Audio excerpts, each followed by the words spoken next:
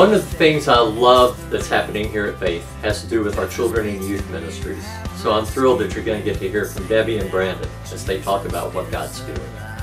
Hi, I'm Brandon Pigeon, Director of Youth Ministries here at Faith United Methodist Church. Over the last couple of years, it's been nice to see the students and the ministry grow as much as it has, as well as the children's ministry. I know that the multi-purpose facility that we're looking at will benefit more than just the youth. It'll benefit the youth, the children, and can help to continue to grow both of those ministries here at Faith.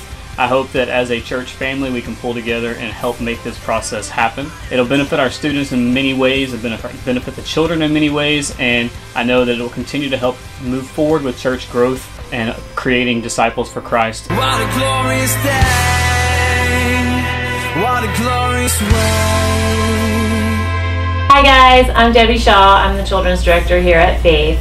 If we were to build a MAC Center, it would help the Children's Department out tremendously. We could expand our Sunday school program, all of our classes, and then in the summer we could use the gym for all of our camps, for Vacation Bible School, sports camp, everything.